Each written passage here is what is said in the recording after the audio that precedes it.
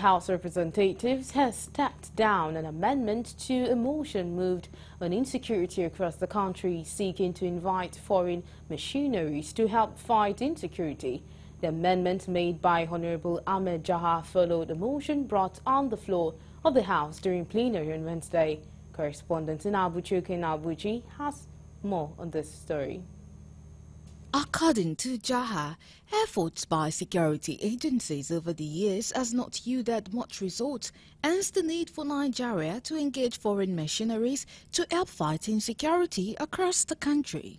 Lastly, Mr. Speaker, honorable members, on the floor of this House, we have been passing resolutions, reaching consensus on security issues. But we have not been seeing practical results, even in a direct encounter or an executive session. Debating the motion, some lawmakers advocated that security officers' welfare should be critically looked into and needed support should be provided to enhance their performance, adding the government should massively invest in education and other means of survival which will curb insecurity. They, however, oppose the call for foreign mercenaries, saying such will cause embarrassment to the country. Very direct correlation between insecurity and poverty. There's a direct correlation between insecurity and unemployment. There's a direct correlation between insecurity and education. These are established facts. And that is the reason why, if you look at the areas most prone to insecurity today in Nigeria, and you compare them with the statistics on the degree or percentage of poverty. I fully support all the contributions and ask that we take a day for us to discuss this issue of insecurity on the floor of this House and perhaps declare or urge the executive arm to declare an emergency on insecurity. One of the major problems is the issue of food insecurity, which we appear to overlook. In adopting the motion, the House, however, resolved that the leadership meets with the President and take the discuss on insecurity further. The House also resolved to appropriate more funding to rebuild security structure that were destroyed by insurgents.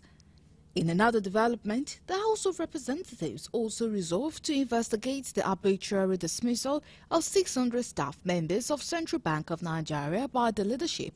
This was equal to a motion of urgent public importance moved by a member representing Karu, Kefi, Kokona Federal Constituency of Nasarawa State, Honorable Gaza Jonathan Bifwi. That these retrenchments, without any sort of fair hearings or panels or criteria set out, could cost the nation a lot in settlements. A director's tenure, according to civil service rules, is 2 terms of 4 years, or 60 at the attainment of the age of 60, whichever comes first, I believe.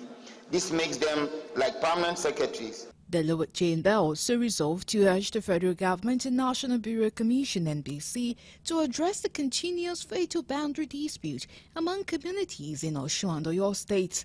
This followed the adoption of a motion sponsored by Honorable Lukman Alani Mudashiru. The House also notes that the boundaries dispute in this local government in Osun State and Oyo State have led to numerous violent clashes, which has claimed many lives of the people living in that affected community.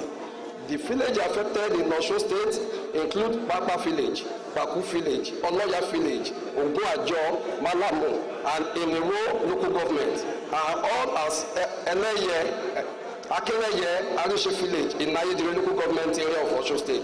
More legislative activities will be deliberated when the Lord Chamber resumes plenary on Thursday.